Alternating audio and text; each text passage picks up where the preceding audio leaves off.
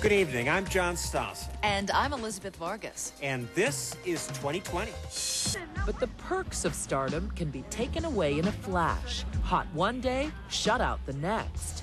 TMZ cameras caught actress Tara Reid being denied entry into Hyde, a hot LA nightclub.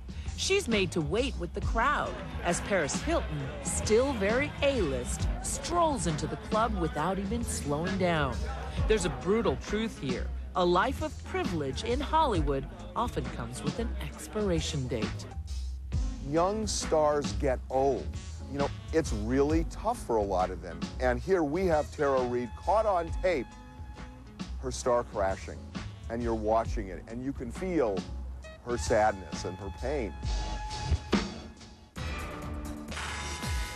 That's not what we heard from most people. You could consider this a metaphor for social life. These people wait in line, hoping to be admitted to a popular night spot. Inside, as portrayed here in the TV show Ugly Betty, are the beautiful people having a wonderful time. While Betty and others with lesser looks wait. Excuse me, sir. You know, I think I was here before them. While the bouncer makes Betty wait, others are admitted, including the beautiful people Betty works with, who here will have nothing to do with her. Oh, see, she knows me, Amanda. Right this way. Amanda. This real-life doorman treats people just that way. I just can't, I'm sorry. Listen, I mean, I don't want to make you wait for nothing. Come, come. These two get right in. So does this blonde. But others, without the right look, don't get in. Are you guys on the guest list or not? Right now, the club basically is really packed.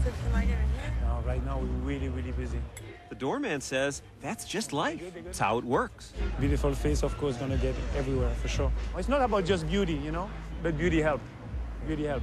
Some people are clueless. His club promoter had little sympathy for the people who can't get in. I don't really feel bad at all for the people outside.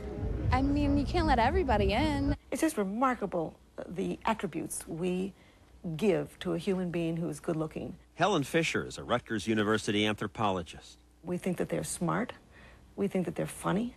We think that they're friendly and warm and social and popular. But that's so stupid.